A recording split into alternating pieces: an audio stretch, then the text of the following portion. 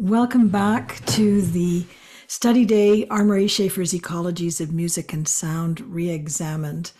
We had such a rich morning, and I know we're going to have very good conversations this afternoon. Because we've got some new folks in the room, and because it is so important, I want to reiterate perhaps a slightly shorter version of the land acknowledgement that I gave this morning. You know, the basic details are on this slide, but they don't capture the essence of why we need to offer a land acknowledgement and what it is we're doing when we do that. We're gathering here from many places and contexts with different obligations. I'm a white, cisgender, reasonably abled settler Canadian with a secure job, and I meet with you today and offer this land acknowledgement from my position of privilege and responsibility. I grew up in a climate of racism on the traditional lands of the Anishinaabe and Dakota peoples in Treaty 1 territory in Manitoba. And I currently live and work in Ottawa, Canada as a guest on unceded territory of the Algonquin Nation. We're meeting on a platform, Zoom, on a network, the internet, that assumes we have the privilege and agency to access it. Recognizing our privilege and committing to work for a more equitable society is a responsibility and an ever-renewing commitment.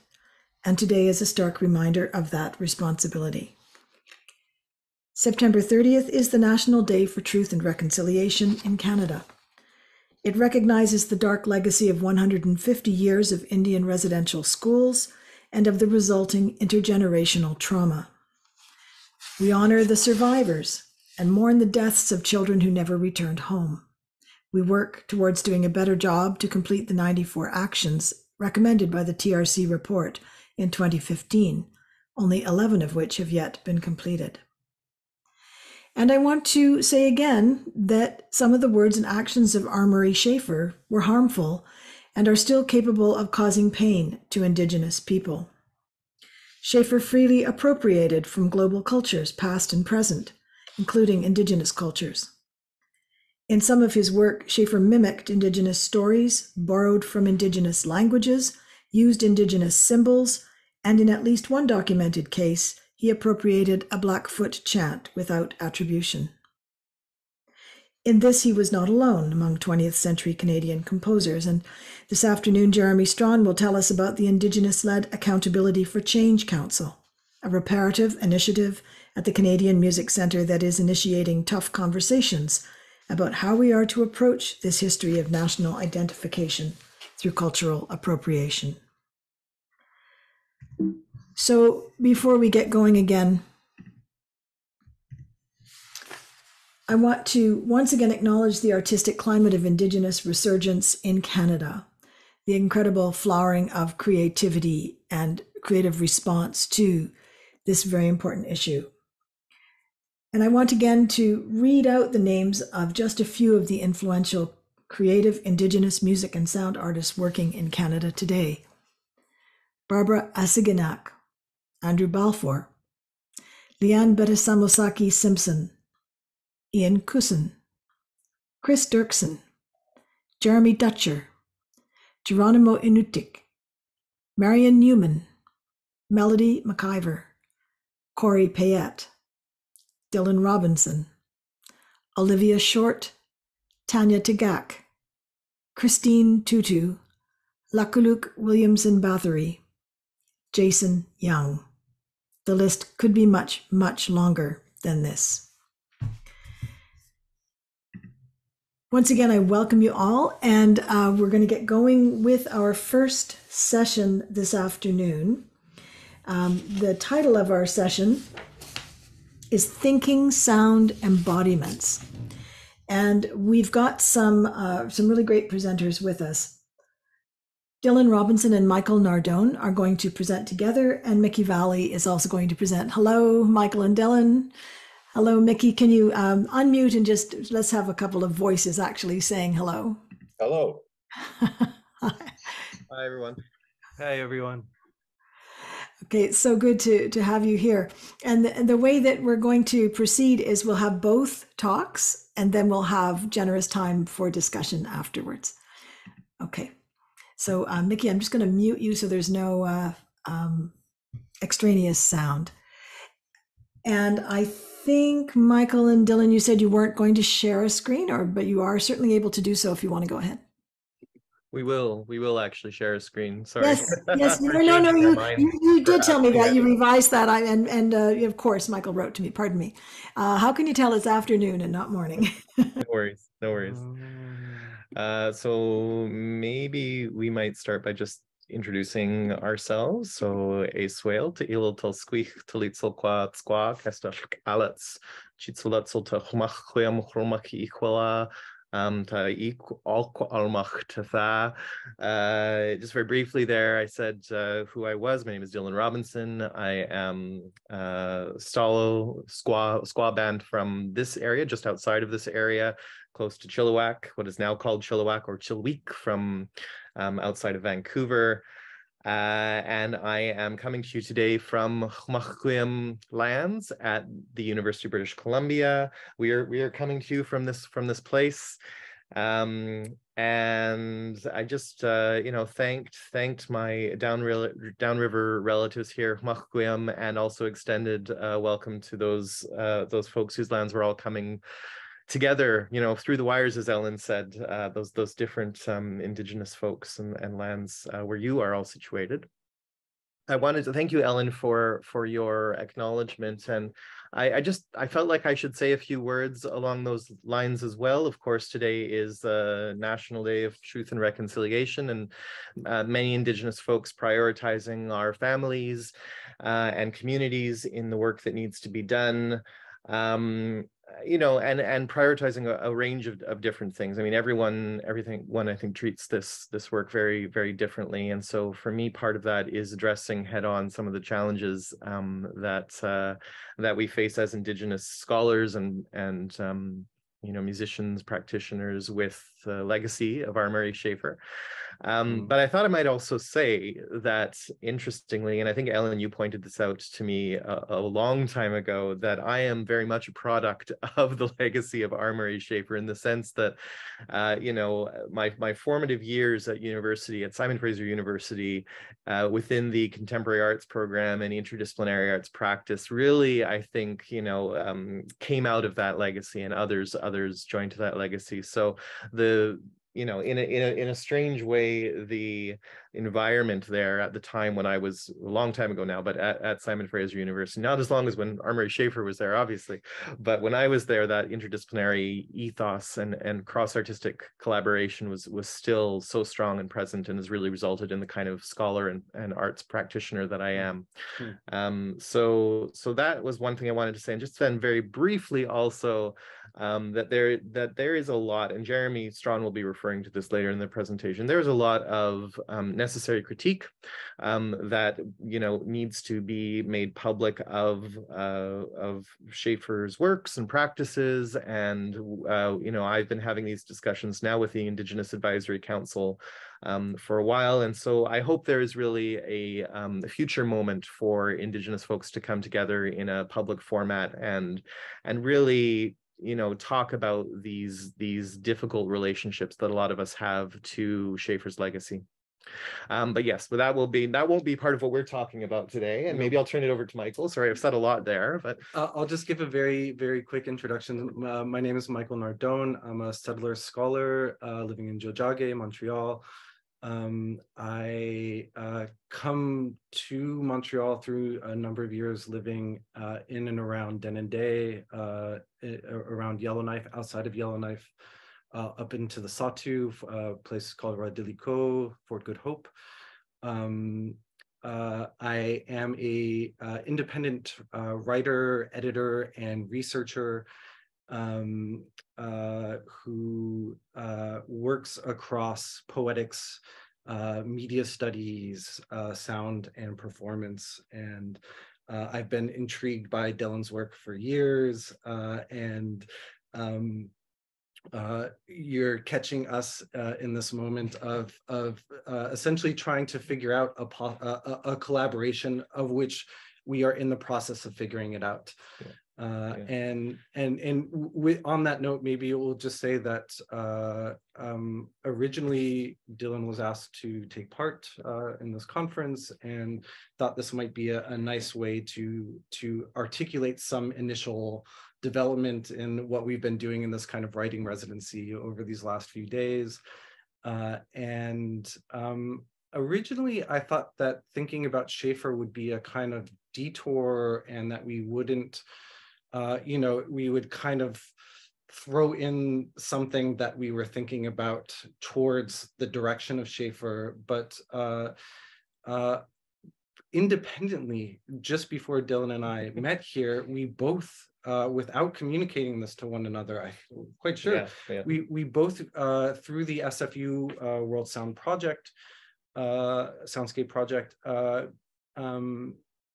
came upon this document called the Vancouver Soundscape that was originally published in 1973. I'm trying to share a screen right now, but for some reason it keeps. Try again. Oh, Microsoft PowerPoint share. System preferences. Have another go at it. I just changed a setting. Yeah.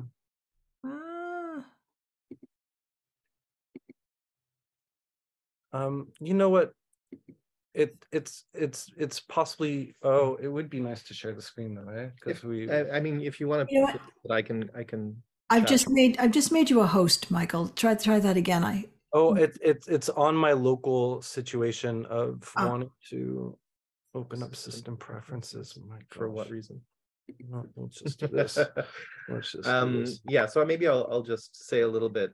I first encountered this book, or you've been calling it a pamphlet, Vancouver Soundscape, when I was at SFU, and kind of flipped through it. And as an undergraduate student, found it really interesting in focusing on the sound of this place, Vancouver, the colonial name that we call Vancouver, or Stalo folks we call Chalets, which translates to, I think this is really important, it translates to wide at bottom, because our orientation as upriver folks to Vancouver is where things open up. And so our, this kind of sense of directionality, or what Vancouver is to us, is oriented in that upriver downriver relationship.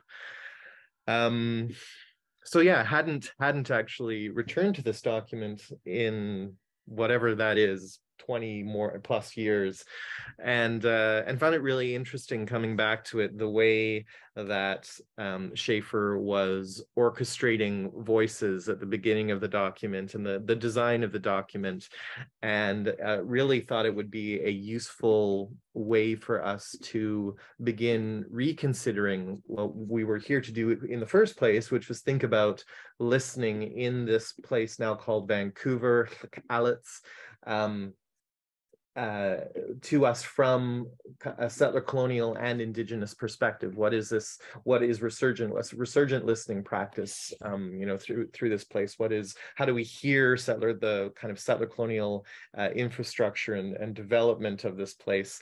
And so when we came across this document, for me at least, I was really, I was curious and frustrated, and all of those kind of things that make you want to dig into what is this thing, this document specifically. So we're going to start there, and maybe you want to say a few things about. Yeah. So as Dylan just said, it's a fascinating, troubling document, and as we've been talking and imagining this sort of collaboration, one of the things we've felt intrigued by is to kind of respond to it in a certain kind of way. And so just overview, it's published in 1973. Can somebody just say that they can see it? Is the share screen? Yes, we can see it. Thanks. Lovely. Thank you so much. It's the fifth document from the World Soundscape Project that they publish. It's whereas the first four are kind of overview, kind of general practices around listening. This fifth one is the quote unquote first field study of an actual environment, it's it provides a series of ear witness accounts, which we'll talk about in a second, kind of overview, and then it does this kind of analysis of the Vancouver landscape, in that you have Schafer, really working through some of the central ideas that will come he'll publish in Tuning of the World in 1977, 4 years later. But this is really a way for him to work out a lot of this. And then there's a kind of prescription at the end. The general overview or sense that Schafer is trying to push here is this kind of like agon between nature and modern man, and how we are losing nature. And it's about this kind of environmental degradation and the noise that overwhelms that, which we have sort of, I guess, a lot to say. Yes, yeah. It's very much instantiated in the description of the cover. That's just like folded in as a really tiny note on the second page on the interior cover. The cover picture is a graphic level recording of a concert of frogs interrupted by a noisy automobile. The car succeeded in silencing the frogs for several seconds, but eventually they returned. And I see this as being a kind of instantiation of like Schafer's kind of desire for like the natural world, the interruption of the thing, and the return to the chorus of frogs is generally this kind of overview sensitivity. And then it begins with an epigraph. So I think this is significant for a number of ways. Schafer is here, and I really do prefer to think about this as orchestration. So this is really the first introduction of a voice into this document, and it is here Squamish Indian prayer, which is curious for a number of reasons. Even before Michael did some of the archival research, but we, in very rare cases do we refer to our work as prayers. Even in the ceremonial context, the longhouse, big house context, we don't. It's a strange thing to have something called a prayer. Even in the colonial context, where our work is called other things, it's for Coast Salish folks, it's not really a language that we deploy as much. But then even the concepts that are referred to within this, the language and the ways that we would open or address our non-human relations are very buried within this. You could say buried or just not present for me in a lot of ways as a Squamish perspective. And so there's a consistency here. I don't speak as a Squamish person, but as someone who is joined to my relatives who are Squamish in this larger category of Coast Salish practice, our different communities in this region. We have a lot of more similarities than differences in how we do things in our languages specifically as well. So it was a very kind of sharp disruption to how I was interpolated by this particular voice of a community that I am always in relationship with through my family and being here now. But also, came to think of it a little bit as a gesture of an Indian guide. This is the person that is supposedly leading us in, and Schafer is doing, some work from his perspective here when this is published, beginning with an indigenous gesture, which we can think of as an important thing to do. But however, I think we could talk about the context of what this actually is. Yeah, it's actually the words of a. The best sources that I found that describe this text are, it's a translation of a Lakota Sioux chief from the 1860s to 1870s.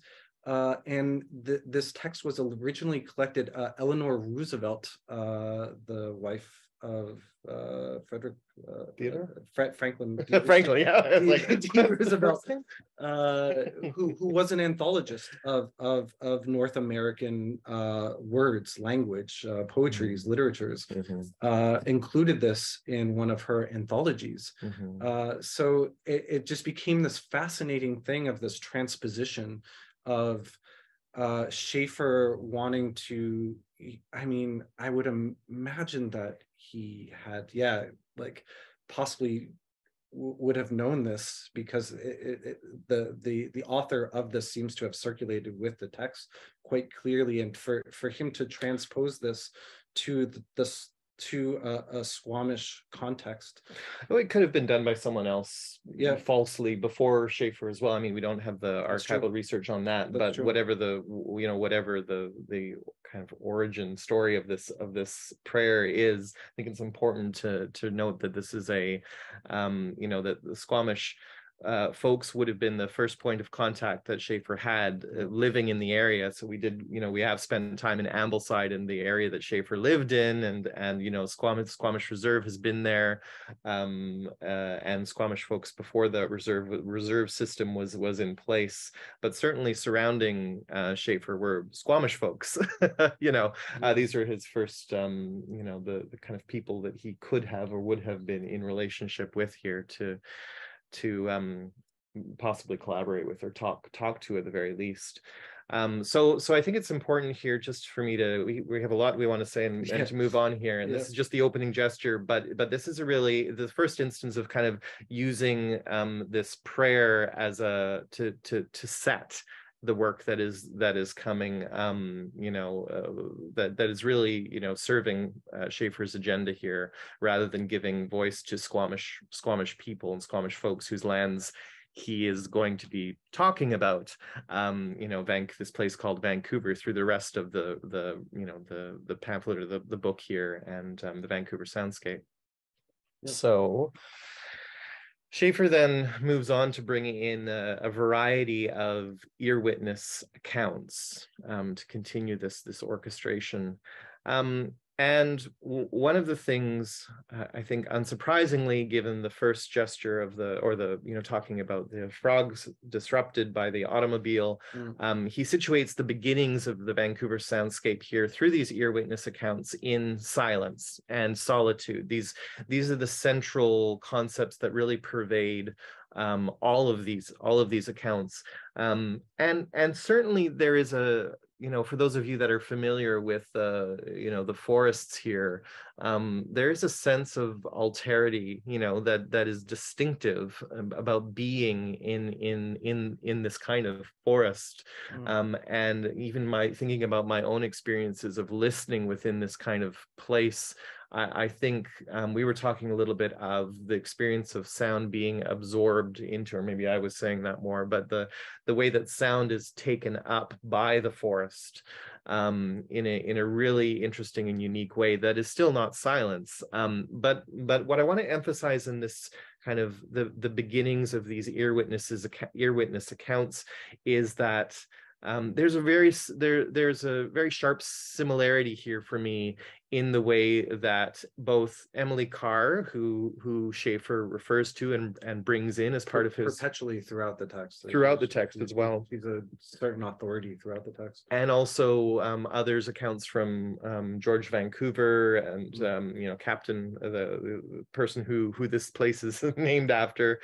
The similarity, or the kind of the way that silence and solitude is drawn in throughout the beginning of this, for me, works in a very similar way to Group of Seven paintings or Emily Carr's paintings that actually actively silence Indigenous voices by lack of any reference to that being a part of the soundscape, which we have always had significant presence here, all of our communities, but also more recently through the work of Hmachquim folks, particularly, we have presented this our history of this place being a city, is the city of Cessnam before the city, right, where we have our presence was felt, not sort of dissipated by the forest, or sort of we were not in hiding or just not present. We were, this presence is just is equally as significant sonically as well. And so it's quite important to note that this silence is an active, for me at least, is an active silencing of our voices in this place. Yeah. And it's interesting the use of the quotation to create a sort of like multivocal, broad perspectival perspective onto this landscape that Schafer is describing. Just we were talking about this kind of mode of the sort of fragmented quotational use, and automatically I think of Walter Benjamin, who writes about his citation being, there's this wonderful quote where how he uses quotations like as though they were wayside robbers on the side of the road to leap out and relieve the stroller of his convictions. And I joked with Dylan just prior to it. It's as though Schafer is engaged in a very different sort of practice, like wanting to actually have these quotations serve as an actual sort of authority of the state, as though they were like the quotations of the RCMP or something like or that. The Indian agent, maybe. That's it. And I'll just bring very quickly this kind of attention to this one quote from Emily Carr here of just speaking to Dylan's point about the absorption of sounds, but according to Carr, that, and this is Schafer centers this, gives this a lot of privilege. If you spoke your voice in this forest, your voice came back to you as your face is thrown back to you in a mirror.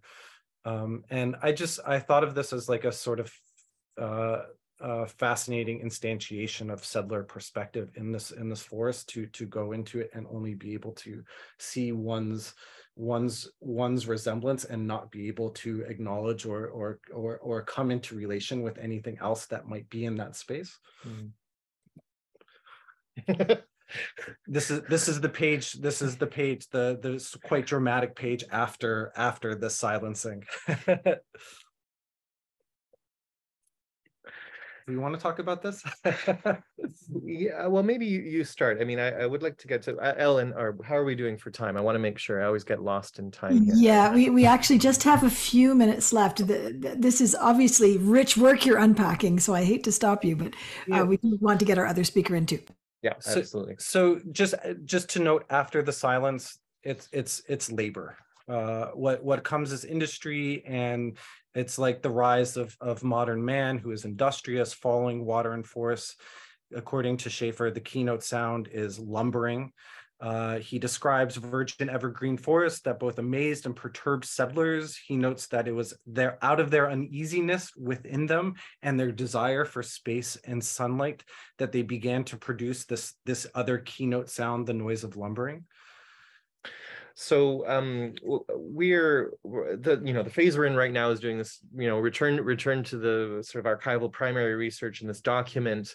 But we've been talking a lot about what it means to stay with this form or use this form in one way or another to, as an aesthetic that it might be interesting to find ourselves in relationship with.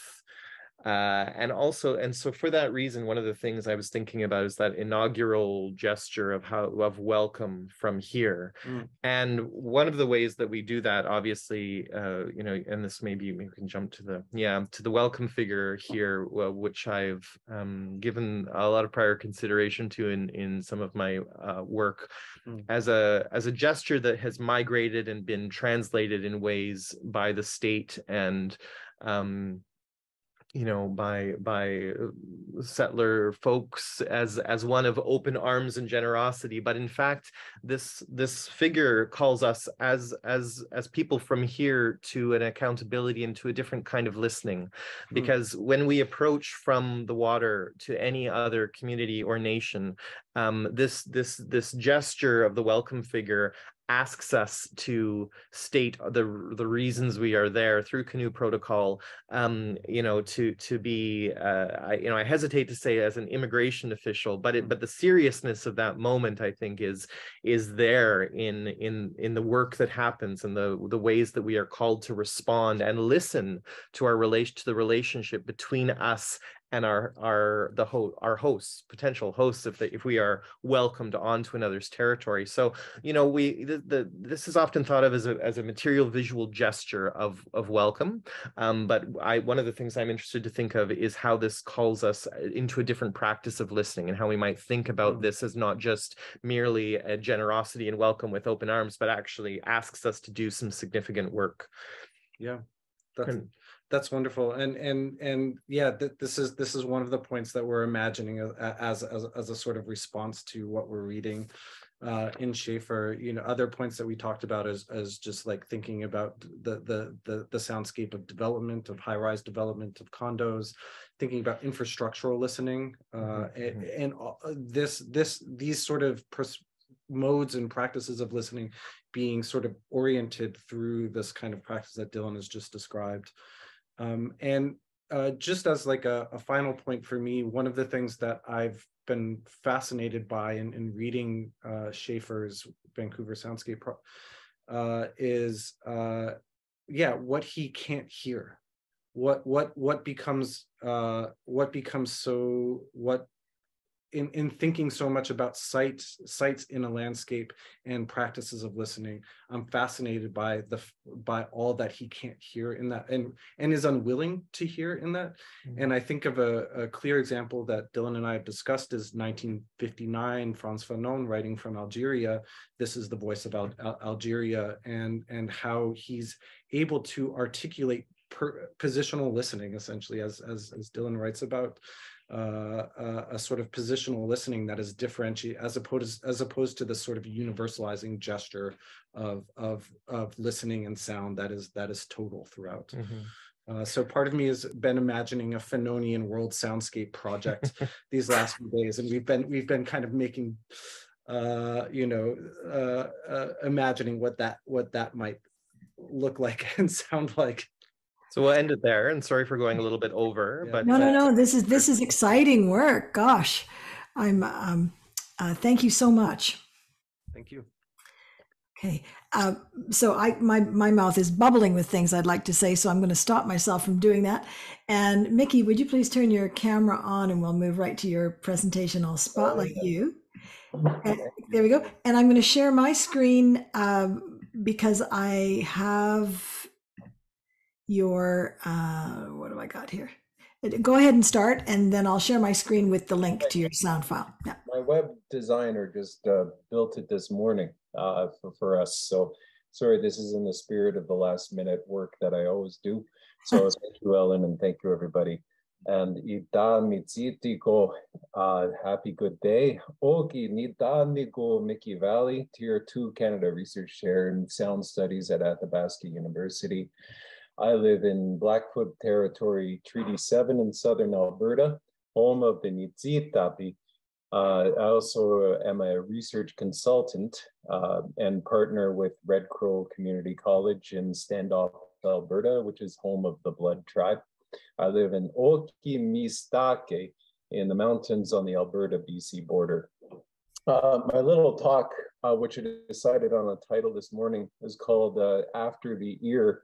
And my approach to sound, it continues to be, has always been inspired by this little famous maxim that, and thank you to the previous presenters for exploring the limits of our ability to critique Murray Schafer. But it's one of these familiar maxims that needs to be unpacked, of course, which is that hearing is touching at a distance. Definitions in sound philosophy abound that do not mention touch, but seem to either otherwise presume it. And in the philosophy of sound, colonized largely by mind-body dualistic approaches to sound as sense and reductive approaches to sound as wave, or sound as quality, or sound as propagation, or sound as vibration, are reductive ways of thinking through sound. This morning also, I just talked to my Blackfoot friend and one of my main guides, Elder Calvin Williams from the Blood Tribe, and he told me, we talked about the definition of sound, and he told me well, we talked about a few definitions of sound. There wasn't one stable definition necessarily, but the sound meaning ochtako which means oktako, which means that any sound that is present or any sound that we hear, not on a level of abstraction like a general sound, but what we hear could be anything that breaks the silence. That was an interesting point in the conversation as well. I was talking to, we were also talking in a group yesterday, some of us were talking about how sound breaks the silence. And so this definition of sound actually really, it was interesting because it's like the sound that we hear, the sound that we hear, the sound that we hear. Defining words for the Nitsitapi is about embedding a term in a network of relations, and no term stands on its own. So it's this definition that's very much about the ongoing process of sound. So anything that breaks the silence, we tend to take as being noise, as we've talked about repeatedly in the conference or the symposium today, something intrusive or an invader to our regulated soundscapes. One of these, interesting theorists that I like reading about sound and noise is Michel Serres as well, who's been a French philosopher from Stanford, passed away a few years ago. But sort of one of the silent partners of the post-structuralist movement and now in the post-humanist movement, seems to be very influential.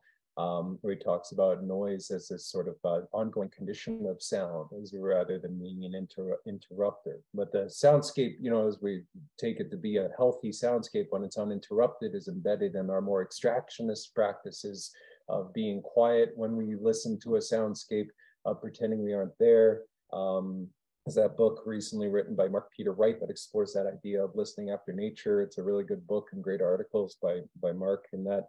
And so if breaking the silence it could be a working definition of sound. It lends us insight into sound as a process, right? Not as an event, an object, thing, quality, secondary quality versus primary quality, but as a life force, right?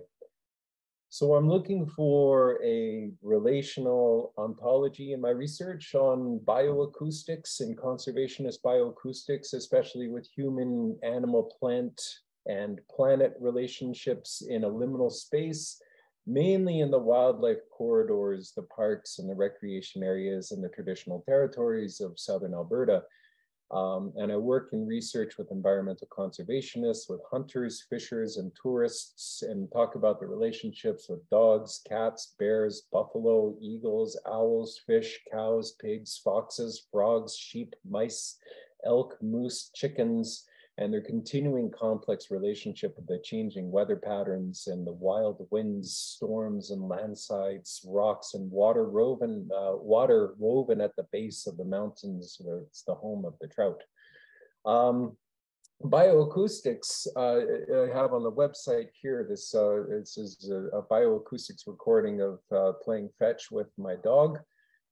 In the Castle Region Mountains, again in the Olki-Mistake region of this area. And bioacoustics tends to be typically reductive, isolationist, tends to perpetuate the idea of the natural, but this is also the type of work that the hard sciences, the natural science, objectified sciences do, and finding spaces for relationships between the sacred sciences and the conservationist efforts of the University of Alberta and other places that look at bioacoustics research is a continuing fascinating kind of point. So typically bioacoustics tends to reduce an animal's voice to an intersection between physics and biology, bioacoustics, right? But they often leave out, and quite often really leave out, the experiential or the phenomenological or the relational, and that's no fault of their own.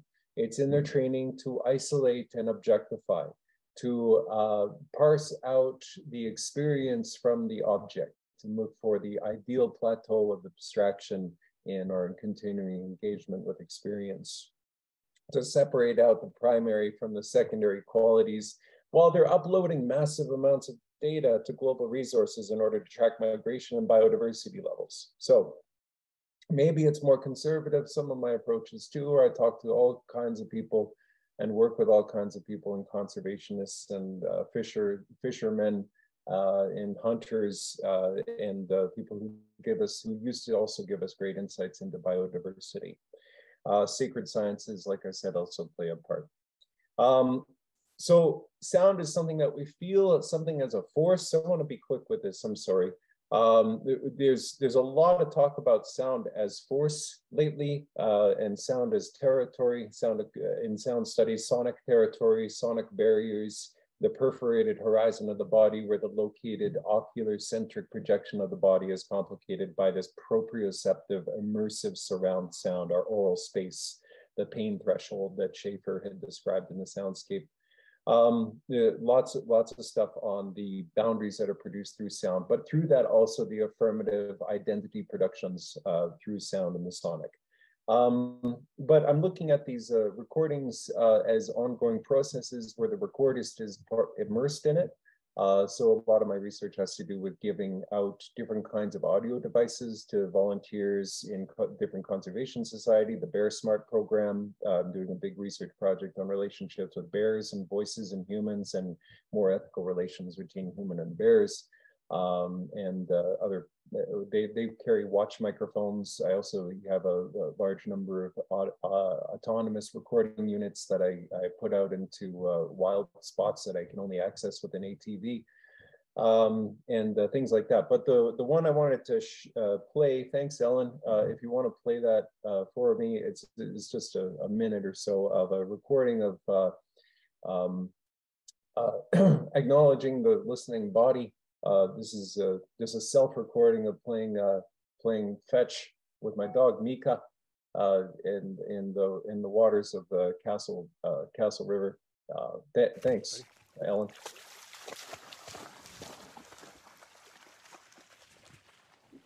And there she goes, going away from the microphones. Just kind of continuing going back and forth. It's quiet for a second. You can see in the bio. There she comes.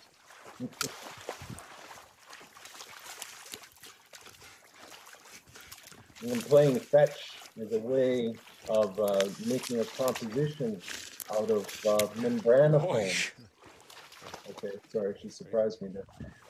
Making compositions out of membranophones, like walking on the earth and on the water, of making music out of chordophones, where my feet glide across the ripples in the water and over the blades of grass, and idiophones, where the stick hits the water, and aerophones, where the dog growls through the stick in her mouth, which emits a surprise and a laughter from myself. And the wind hits the microphone sometimes with a tremendous force, is another kind of earthly aerophone. And the digiphones, which is the events captured as an event. And they all respond to different movements of the recording. So as much context as we garner from a sound recording whereby a microphone is immersed in its place, there's one sound we will always want to avoid, which is the contact, which you hear right now, which is the wind on the microphone. Ellen, I'm happy you can stop it now. That's all good. Thank you so much. That website is made through NeoCities, which is like NeoCities is like a resurgence of data sovereign websites where your data isn't sold to Google like it is through WordPress or through Cargo or through the more dominant forms of knowledge mobilization. These are places where and talking to talking a lot about data sovereignty lately. So we're trying to find alternative ways to upload data without it being the data being shared with big companies. So NeoCities is a nice place if you know how to do basic web design. But I'm also kind of into this this idea of touching and to end on touch, where a microphone is immersed in place and we record. We isolate all kinds of instances where the microphone present is made aware, then isolated, in instances where all of the things that contact one another have a similar kind of uncomfortable zone. We don't like our fingers touching microphones. We don't like the wind touching microphones. I do have a recording of this fetch experience that I had where there she goes, where the watch microphone I was using got immersed underwater and it clogged all the watch microphone for a little while. It's a really beautiful recording because the water keeps touching the microphone like that, but it just doesn't really it doesn't really come across as like anyway, there's more to unpack there. But these zones are really interesting, these contact zones that turn them into sounds. Recording never really accesses those points of contact, but rather lives in the echoes of sound, right? After the force is exerted, the force has a trace, the force is the echo, right? Searching the contact zones. These contact zones are explosive and combustive and flammable. There's sparks, they're painful. The wrestling of a plastic bag is too loud for someone with hyperacusis or living with that, or becoming autistic is the becoming of these contact zones and the frequencies of their contacts and their energies and how they disturb the inner ear or the tube. People with damaged tubes from loud music, for instance, that can become flattened and flutter like a physical reaction of something being touched inside the body. So explosions of the soul, explosions of the unknown, not beneath our perception or above our perception, but too much sensation for our perception to understand. A lesson to be learned from hyperacusis. So that's my presentation. I appreciate the opportunity to speak and the welcoming and the greeting and to speak on Carleton land. I hope you have a very good day, and thank you for letting me join you in these presentations today. Thank you, Ellen. Thank you, Ellen. Thank you, Michael. We're at 2 o'clock, but with the permission of Doug and Patricia, who I've direct messaged, I would like to take some time for questions and discussion, because these were both such rich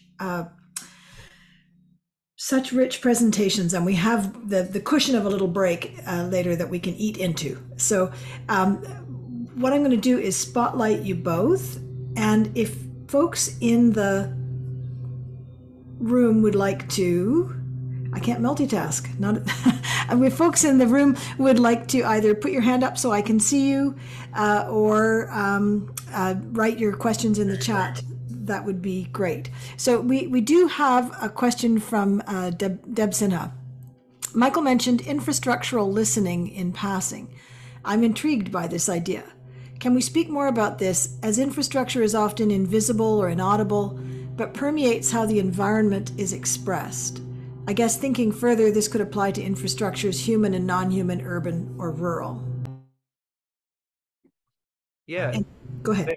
Thanks so much for that question. I'm thinking a lot about infrastructure these days, and so, you know, there's something Schafer alludes indirectly to a possibility of infrastructure when he discusses keynote,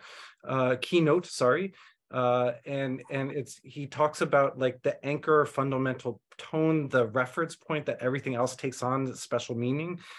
They become listening habits in spite of themselves, and infrastructure is usually like the embedded network or system that allows for all sorts of different possibilities to take place upon it. And so specifically, when I think of infrastructural listening, you know, the examples that we were sort of briefly discussed was like thinking about like actual natural resource extraction infrastructure, which is very present on these lands. And the way that impacts and orients and becomes a paradigm for listening. And then, of course, you know, the image that Dylan showed of the welcoming figure statue, you know, it's gesturing towards these cargo ships in the one image, and you know, that is the other sort of infrastructural. Another sort of logistics infrastructure of moving these containers and all of our goods being premised upon. Of course, the logistics infrastructure is also interrelated and based upon and absolutely imbricated with the natural resource extraction infrastructure. And so what are ways that these infrastructures actually create the paradigm for our attention, for our listening, for our sensibility? It's something that's actually been a main question for me over the last year or so.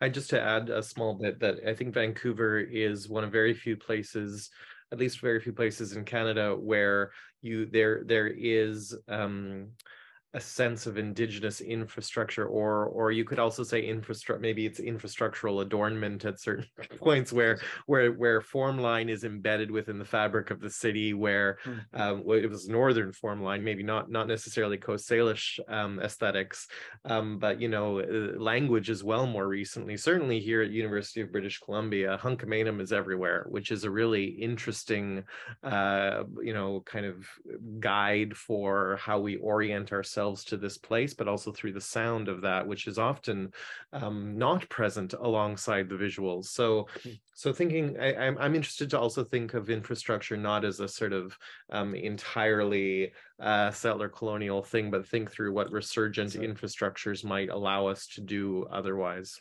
Listen otherwise, I guess. Yeah. Micky, does this idea have resonance for you?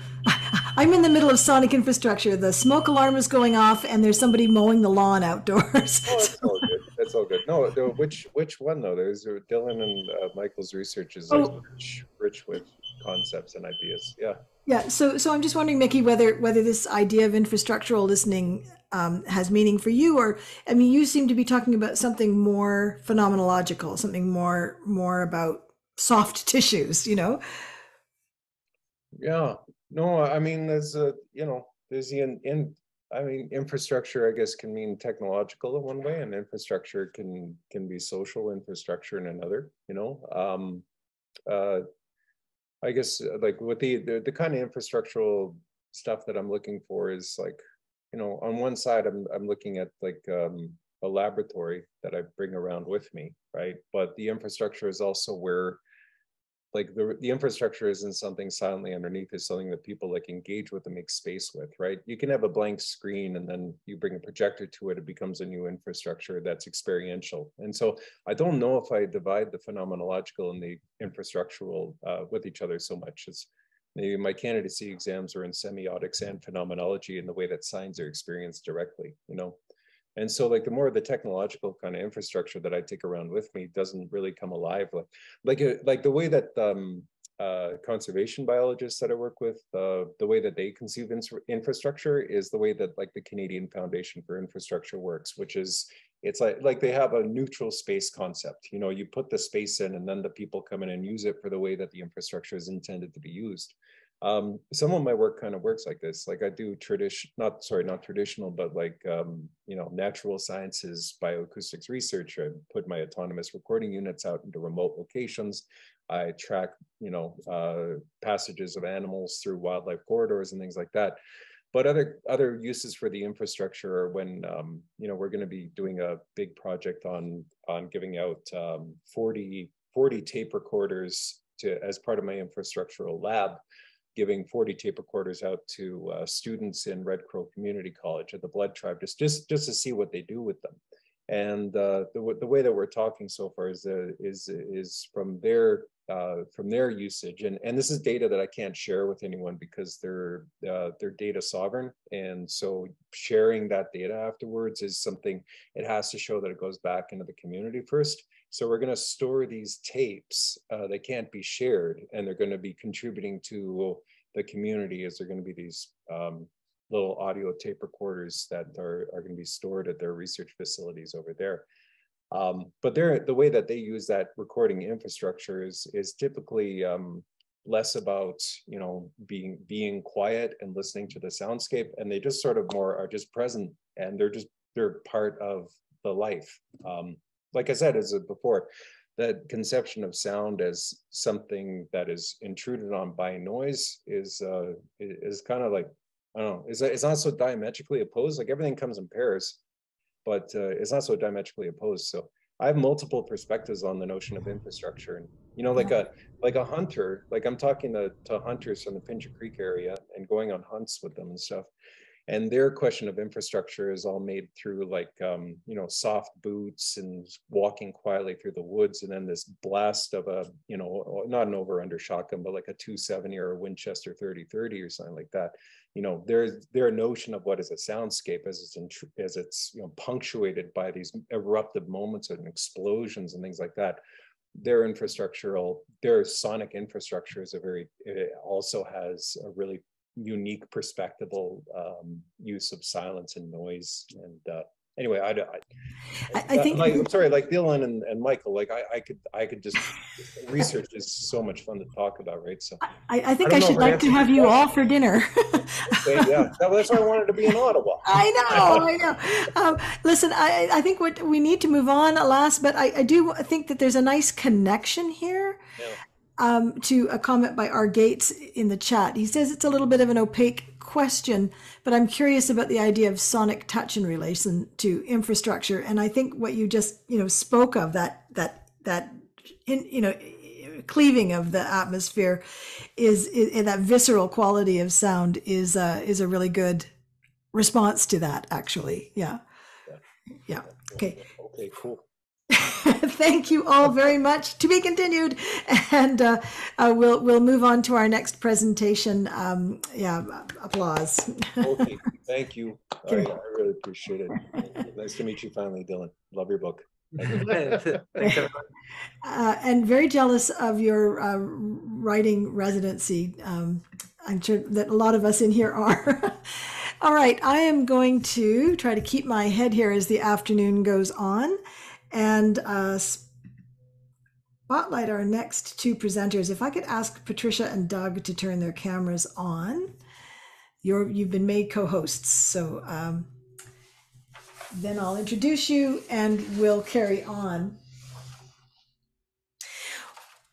Geez, I'm glad to see you here. I think I'll spotlight Doug as our first speaker here. I've been a great admirer of Doug's work for a really long time, and we're so lucky to have Patricia Campbell at Carleton this year as a distinguished Fulbright teaching research professor. Doug is a public music educator, which sounds easy to say, but there's volumes of influence and work and creative activity there. He's a musician. He worked closely with Armory Schafer on his education initiatives, and he's a PhD candidate at the Ontario Institute for Studies in Education in Canada. So I'm really glad to have you here. And as I said, Patricia Shehan Campbell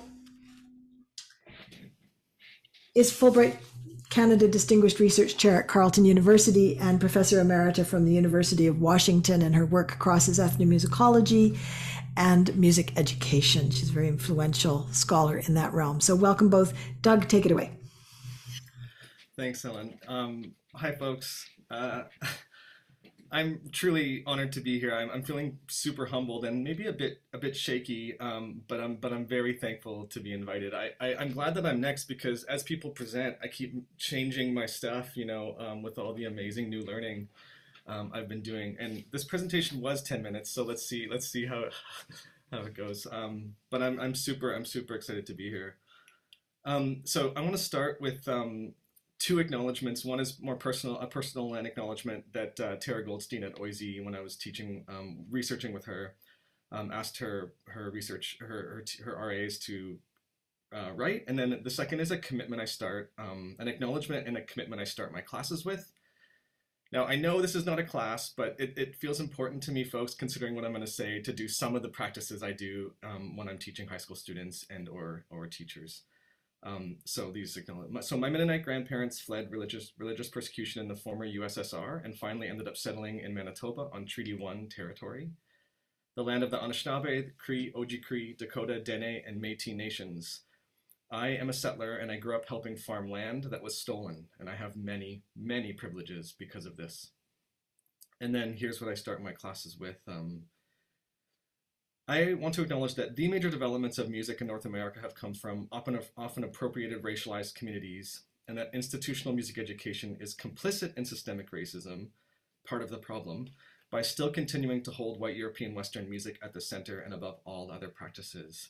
I hope we can learn how, I work and continue to learn how to push back on and disrupt this harmful tradition together. And maybe today, the disrupting versus perpetuating is kind of, I know those aren't two different things, but that's kind of one of the topics of my presentation. So first, Murray was a mentor and a close friend of mine. Of course, I knew what he said and did are not without fault. Nevertheless, my practice and research are very much patterned by my reading of him, and perhaps more significantly by the time I spent teaching and traveling with him. So as Dylan mentioned, I am a product, what I do is a product very much of Murray, my time with Murray.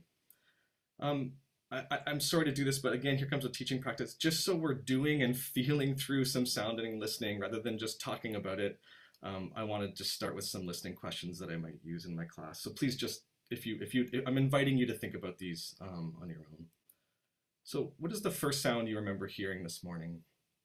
And can you imagine hearing it now?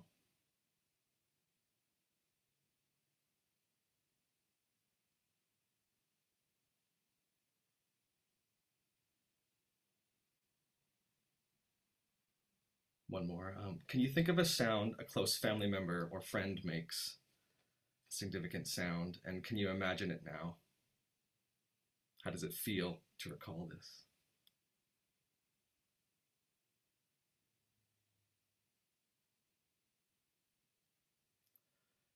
Thanks for those answers, folks. I usually try and get folks to describe the sounds. Anyways, I won't go there. I'll stick to my presentation. I'm here to talk about sound and listening pedagogies, what Murray called sound education and/or ear cleaning. I'll give a short description of these, and then I'll briefly talk about what these pedagogies have offered my own practice. Through the lens of more recent sound studies, I want to suggest some updates and edits that might lead us towards a critical sound and listening pedagogy. And I'm very interested, of course, in folks' thoughts on these, if you're willing to offer. So 2 things to keep in mind. Please keep in mind that when I talk about music education, I'm not just talking about elementary and secondary schools where I practice. I am talking about post-secondary and graduate work also. In my mind, these are part of music education, the institution of music education. And perhaps these gatekeeping institutions might even be a more central part and in most need of disruption. I mention this in part because I find that ideas, the arena of ideas and more academic conversations often leave out teaching practice. I have a story about that, but we don't have time. We don't have time for it. So this seems true in regards to Schafer. So referencing only his theoretical reflections, research, and even his compositional products leaves out his practical suggestions that I think still might offer a different version of music education than the harmful and exclusive one we still often have today. Well, I love those answers. I really wish we could just talk about those, but thank you for offering those, folks. But I'm going to stick so just as one example of teaching practice of Murray's, in 1968, in an educational pamphlet reflecting on leading a class through a discussion on the question, what is music?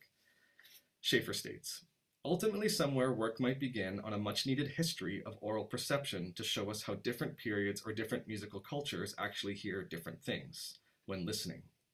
Again, this was in 1968. Schafer's practice as an educator in elementary, secondary classrooms, post-secondary graduate students, community groups outside of institutions, was committed to making a space for and celebrating the individual creativity, listening practices, and engagement of each person.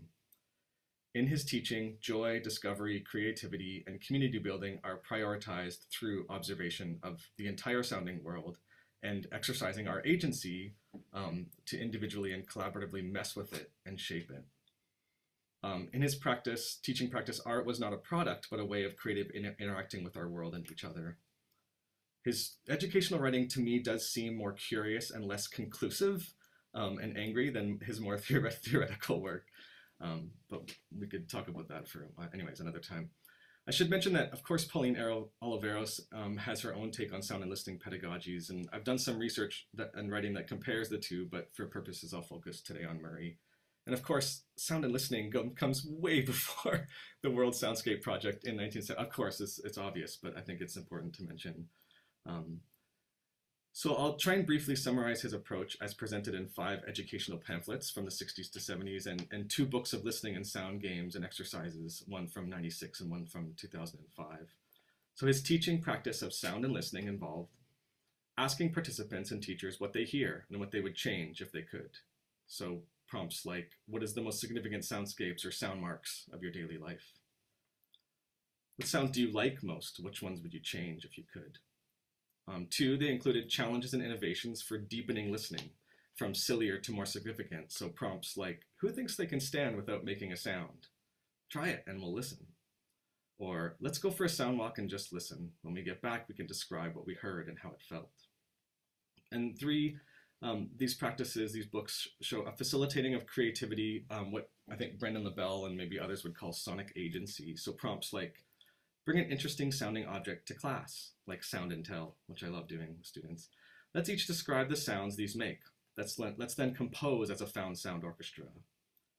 In a group, compose a piece of music inspired by a painting, by a nearby street corner, by a historical picture of your neighborhood. So I discovered these practices in 2005, a few years after I started teaching.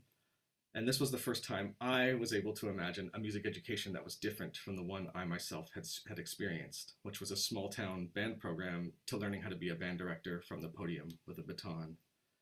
So the teach how you were taught pattern was, for me, short-circuited by these practices. These pedagogies allowed me and my students a chance to create our own music, our own lessons, paths, and inquiries, and we were doing so together as a community of learners. These practices helped us set aside narrow definitions of what music is, instead centering what it is and might be for each of us. I believe that these are still important and needed possibilities, disruptions from these practices. However, I do feel that if there's some of us that want to carry on this work, we also need to acknowledge tensions and mistakes within this work.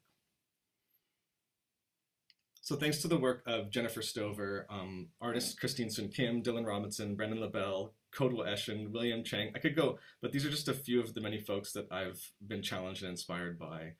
I think we might move forward with a critical sound and listening pedagogies. So I feel that anyone interested in these critical sound and listening pedagogies must, so one, acknowledge privilege and power and make a commitment to stopping harm, exclusion, and shame, and make these commitments and acknowledgements known to the people you're working with. So this means that we need to reject the easy placement of Schafer and even Oliveros as avant-garde at the end of the Western European canon.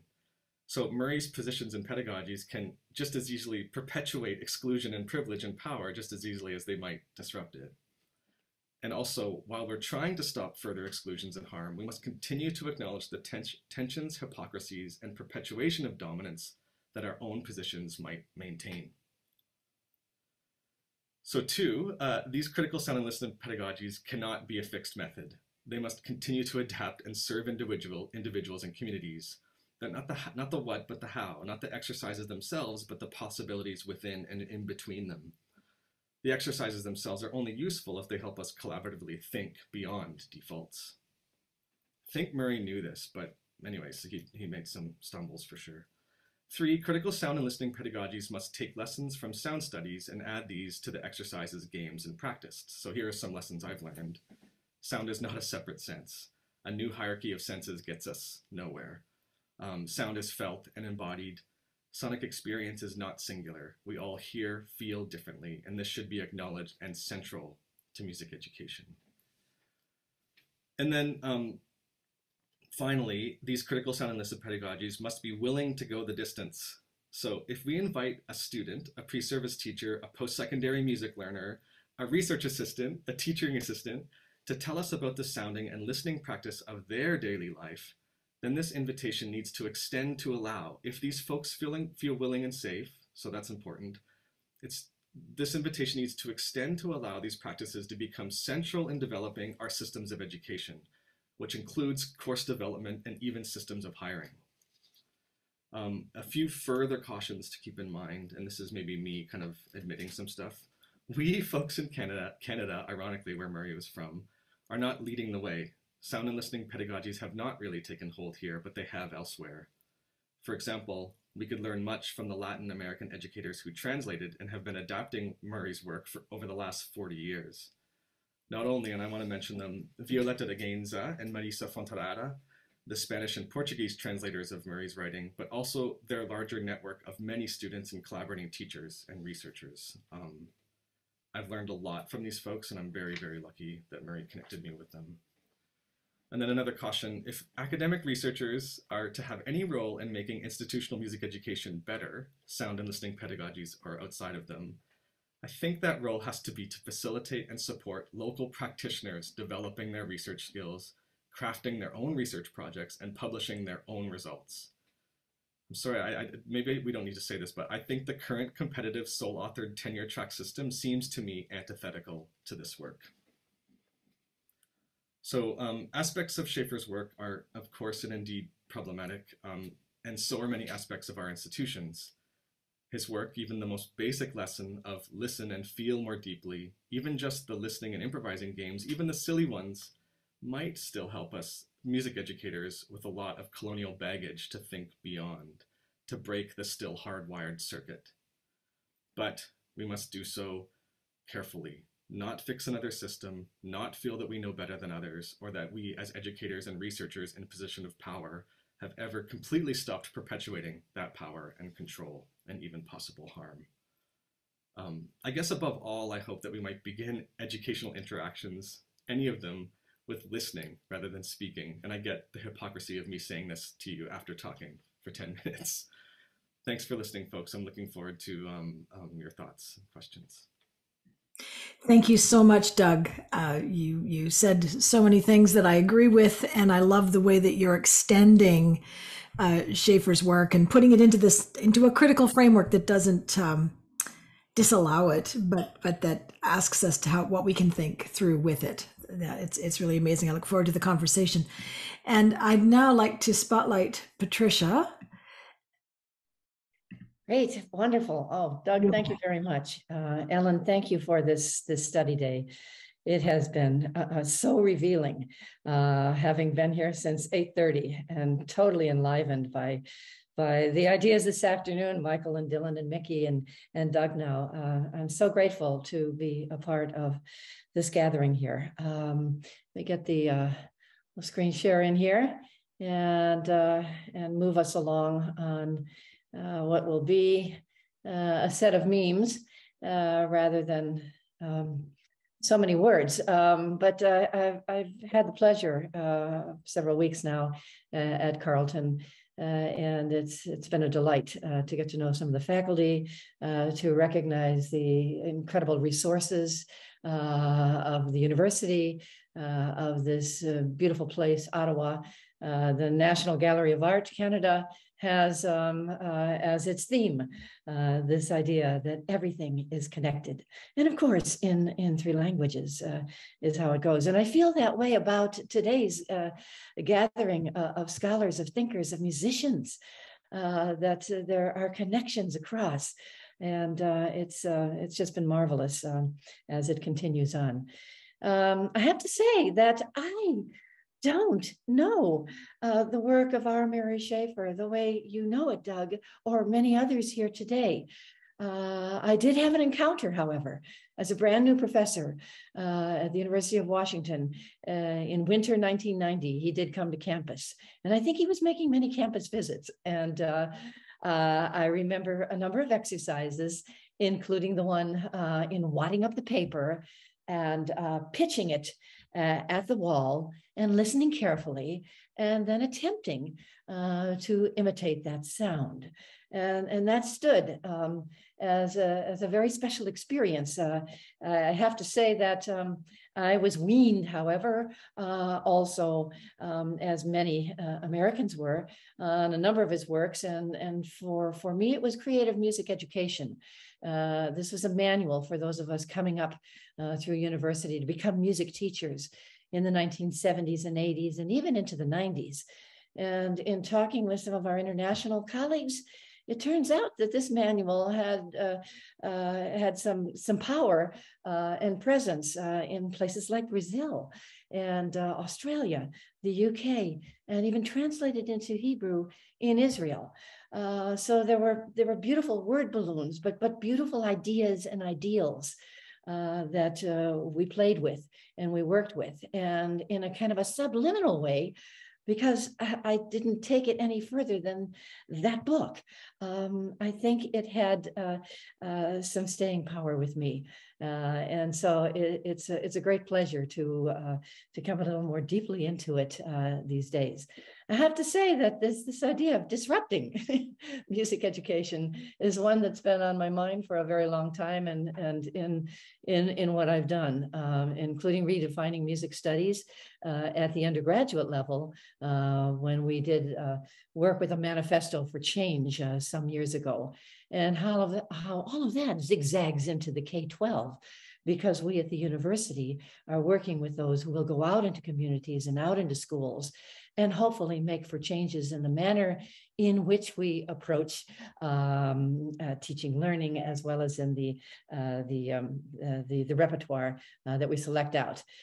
So many AZ quotes, including this one, which is a favorite of mine, that Schafer spoke to: stilling the noise in the mind, that if we get that task, everything else will follow. And that too has a sticking power for me. For a long while, I've been working with listening up with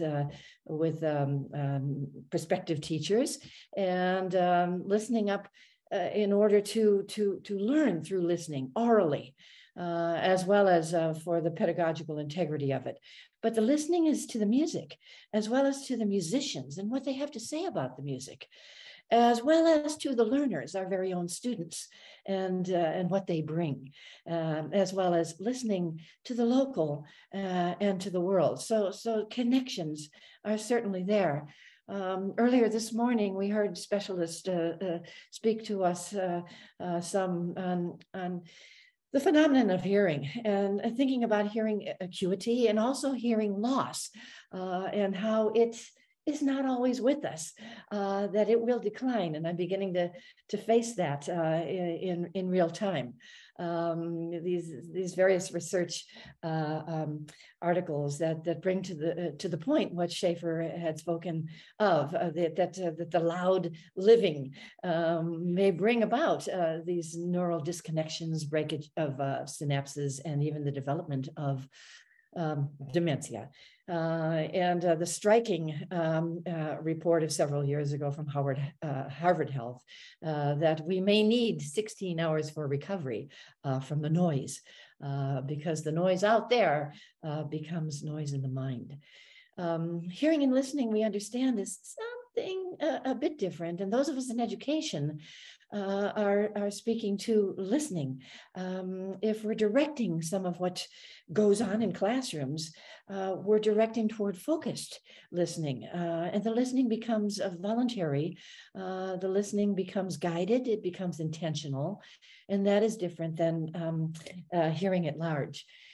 For a while now, I've been working within the realm of world music pedagogy, and that seems to be at the seams between ethnomusicology and performance studies. And listening, Schafer's idea of listening, and Oliveira's and others, seems to come full circle and really rather into focus in this world music pedagogy walk into music of people across the world. Sustained listening, which is to say listening that is attentive, engaged, and active, in order that we can learn the music, to perform it, to create something new, but in the style of the music studied, and then in the listening, come to questions and answers as to why the music sounds the way it does, knowing its cultural context. And so there again, there is this connection that I'm feeling between some of the works of Schafer and what we're doing in classrooms. Working with Bonnie Wade some years ago, we started the Global Music series, and she wrote Thinking Musically, and I wrote Teaching Music Globally, in which we were attempting to make sense of a way of teaching music in places here and there across the globe through its elemental features, and again, through a whole lot of listening. In this world music pedagogy, you see that we've got listening at 3 levels. From the very basic entry point of attentive into participatory musicking while listening, participating, beginning to sing or to move, to dance, to embody in some way the music, all the way to learning a piece completely without notation, completely enacting the listening into performance, which then brings about possibilities for creating music that is influenced by music from here and there in the world. And of course, over there on the side, there's always this matter of, okay, well, what is this music coming from whom and for what purposes? That's our world music pedagogy. And so, you know, in this work, listening plays a part. And we're considering music and sound, probably music more than sound, as Schafer would have spoken to it, but looking at it locally and looking at it globally. And so teachers with students who are employing world music pedagogy at the university level or K-12 are considering commonalities and distinctions, and certainly looking to sonorities of people's everyday environment, speech and machinery, sonorities of natural forces, and they vary from place to place to place on the globe, across the globe. Looking to environmental materials from which the music is, or musical instruments are constructed, and then even looking to the human and non-human activation of sound. So there again is a little bit of a connect, I think, between some aspects of Schafer's work and what we're doing in the realm of world music pedagogy. I go to a small village. I've been there 8 times doing some field work for a festival. It's a group called the Wagogo. They speak Chigogo, and their festival is Chigogo Tamasha. And I go there to document the music. I'm writing on musical enculturation and in education and how festival is an educator. And so my attention is to the music of these groups and individuals, children to adults. But I'm also interested through, again, Schafer's soundscaping possibilities of this, the way in which children and adults have been immersed in an environment that has particular sonic features that bring about music of a particular sort at the festival and even in the everyday. So, so looking now to some of the local scapes that are so rich with sound. Many of the folks are still herding cattle. So to hear the sounds of the cattle, are they represented in the music? That remains to be seen. Certainly music in the home. Some of the sounds that appear at festival are right there in the home, in preparing meals, in the socialization after meals. And then, of course, my particular interest is children and how they play and how some of the games are musical as the way I would define melodic and rhythmic content. And some of it is linguistic, but that has musical potentials. I have to say that a thing that's come up as I think about soundscape and listening in a Schaferian way, I've run across this thing called wild pedagogies, coming from environmental scientists, environmental educators, learning experiences in the wild. And this is something that is coming up, reaching beyond the noise. These environmental educators are looking to extend student experiences in schools beyond the overdoses of activity, to allow them to shift into stillness. And I find that fascinating. Interestingly, I didn't know about the Wolf Project, and here gathered today, the very fact that there are folks that perhaps in some ways the wild pedagogy people will say, yeah, that's pretty close to what we do, except we don't think about the sounds to the extent that the richness of sound was very much the point, it seems, in the Wolf Project. Just a few days ago, my colleague and former doc student at University of Washington, David Hebert, published this in the Canadian Journal of Environmental Education.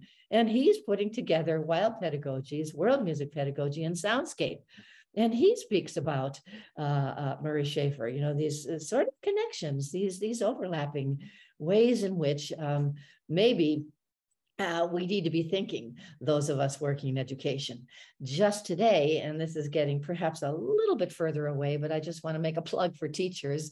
In the Atlantic, an article today, What Americans Don't Understand About Teachers.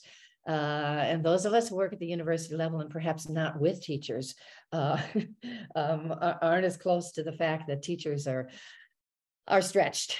They're stretched to do what they can, and they're teaching music. And what does that mean? How do we teach music? And there are so many varied ways. But this idea of coming back to ear cleaning, coming back to soundscape, or maybe moving into it for some of us who have never really gone very far is something that we really could be doing. Teachers again have a lot on their plates, but it's something that we could renew, refresh, and bring into focus. Just very quickly, it's fascinating to me to recognize what teachers have done and are doing in the way of Schafer's ideas.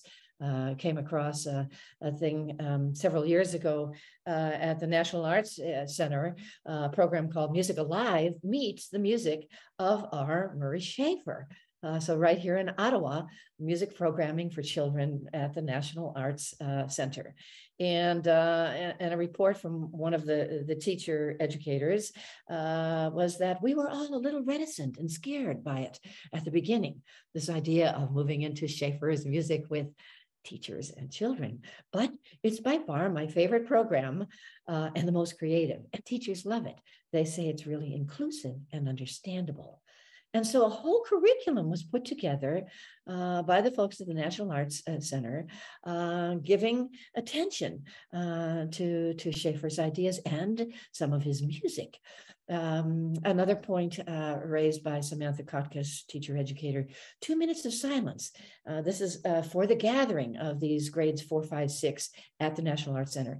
Listening for everything you hear, challenging the children to take that into their home life, to take 2 minutes and just listen. Schafer connects to how we should listen to nature. And in so many places I travel, the students are much more attuned to the earth. And then I tie that to the music. So this is her comment in terms of this programming going on, again, celebrating Schafer's ideals.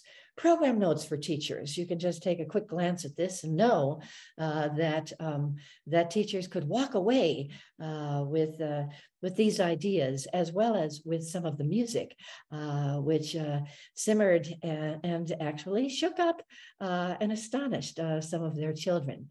There were other take-home follow-ups to this programming at the National Arts Center.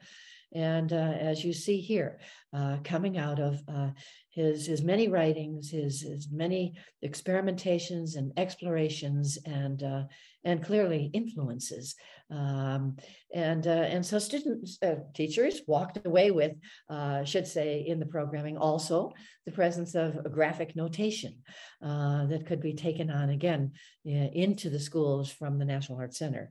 The idea of soundscape and the idea of ear cleaning.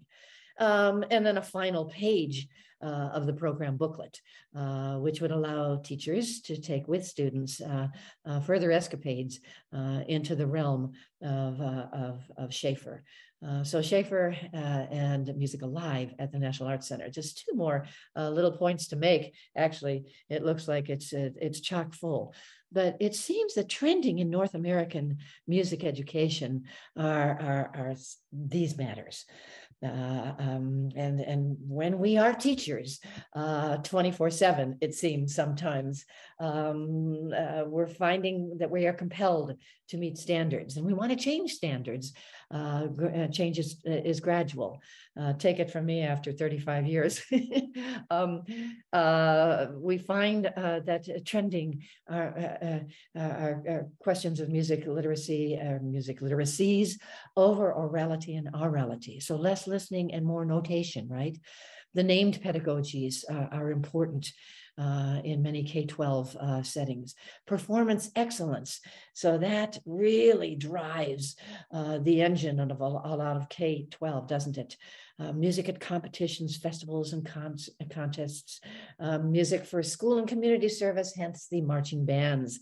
Music for students across all kinds of experiences and ages. Popular music rising in guitar bands. And songwriting over soundscapes and compositions. These things seem to be trending. I think you could add a few, or maybe remove several of these in your own locale. But I see the pathways to transforming music education wherever we may be, and that could well be at the university level as well as in the schools. Primary, secondary grades is a continuing thrust and energy to open up the circle of what music is, to recognize the sound to music continuum, to modify the standards, to continue to press for modifications, to mix the disciplines, the fields, the subjects within the curriculum.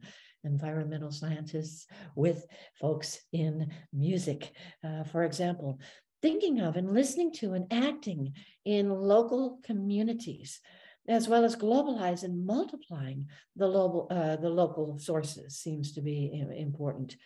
It very much seems that we could be moving towards overlaps, and some of us are there. Soundscapes, wild pedagogies, world music pedagogy, and that we can, in fact, go from sound to music, and maybe from wilds to the world.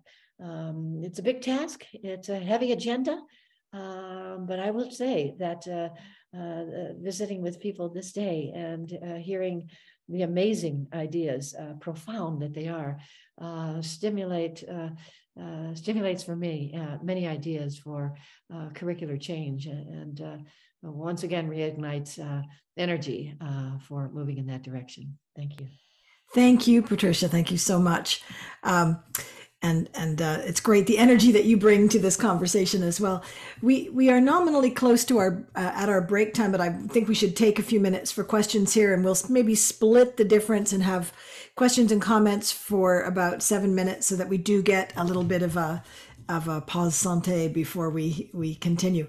So I'm going to spotlight both of you and ask folks to either put questions in the chat or to put up your hand so I can see you, and you can ask your question. Kathy Armstrong has a question. I think I've done the right thing, Kathy, to make you unmute. Yes, I received a message ordering me to unmute, so I said yes. I'm really sorry about this. It's all good. Okay, so thank you both. They're really, really great presentations. I guess something that I twigged to right away in your presentation, Doug, was just, your comment about how often music education is just sort of a K-12 concept. And I mean, I have a long background in music education, but I've never taught in the K-12 system except for sort of guest workshops. And so thinking about just the connection to community, the connection to post-secondary, that what actually goes on in our music programs in post-secondary is in fact music education. And of course, Patricia, you have this in your experience also just in terms of connecting teachers, but connecting communities. And, just if either of you and or both of you could just comment a little bit more on that, because it's always kind of puzzled me that we don't think of ourselves as, a lot of people I think don't think of themselves as educators in the post-secondary system. And as you say, there's a lot of institutional barriers towards collaboration and that kind of stuff. So I just wondered if you could say a bit more about that. It's interesting.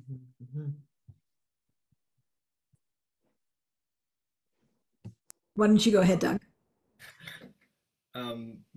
Thanks for the question.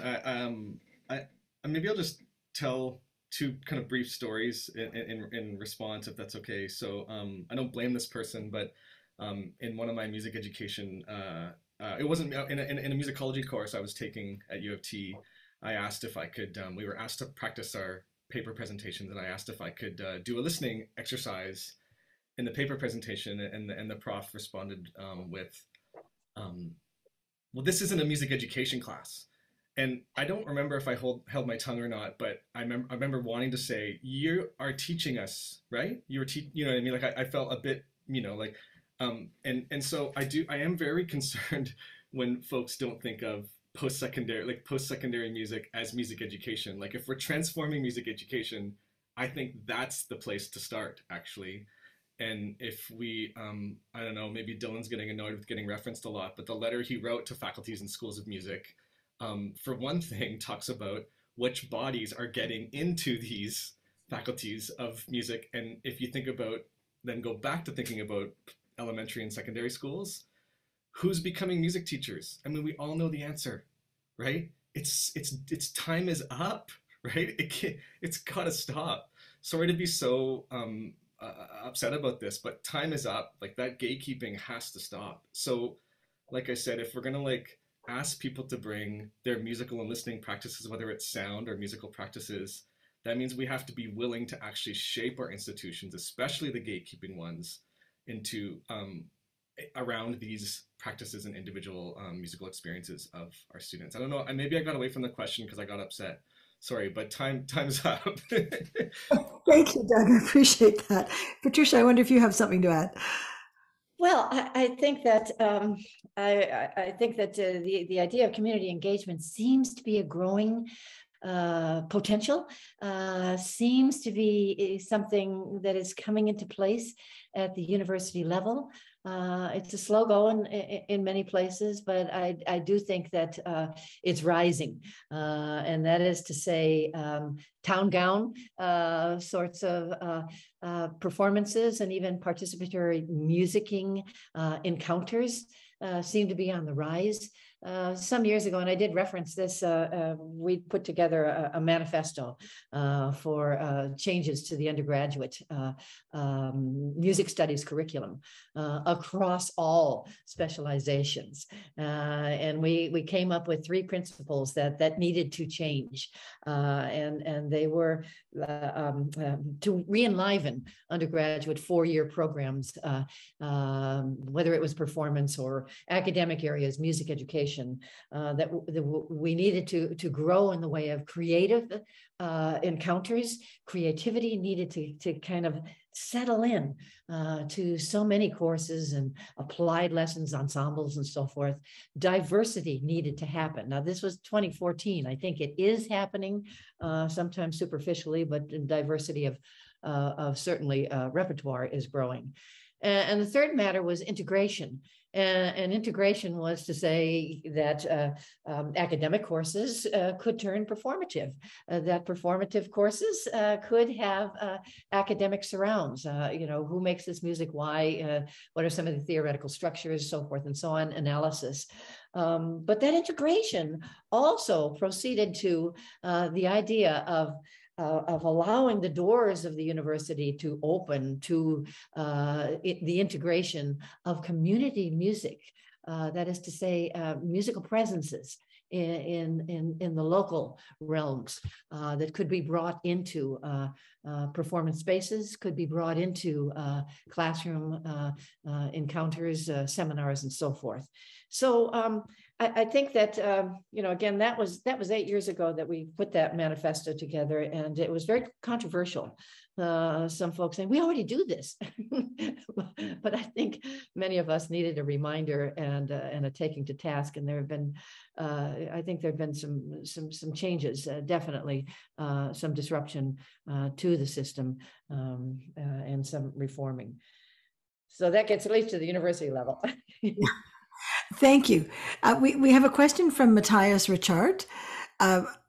It's a question for Doug. How do you think that critical listening sound pedagogies could respond to what Dylan and Michael Nardone were identifying as the inability of Schafer to hear Indigenous people's voices and sounds? It's a good question. Deep one. Thanks for that question, Matthias.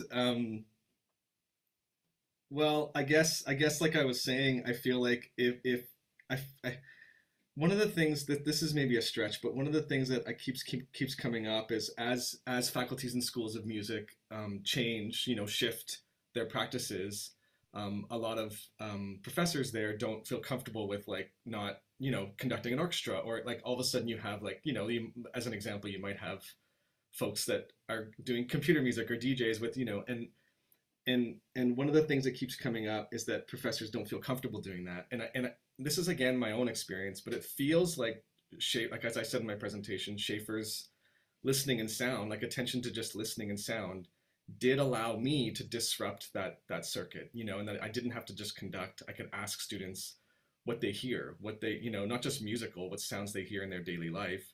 And that we could create a program that centers those. It's not always easy. I'm not trying to pretend like it's an easy thing. So I guess my hope, I know that's maybe a little far still from what the amazing stuff that Dylan and Michael are doing. But my hope is that we'll kind of stop perpetuating, or we can maybe stop perpetuating this dominance that still seems to continue on of Western European music. And I think that Dylan and Michael's work is an essential, of course, I don't know, they don't need me to say this, but it's such an essential part, because we have to illuminate the harm that's been happening, illuminate, and illuminate together with our students the harm that has been going on and being perpetuated. I don't know. Thanks for that question, Matthias. It's a tough one. I do think, though, that there is, Schafer did the thing he did in a particular way and from a particular time.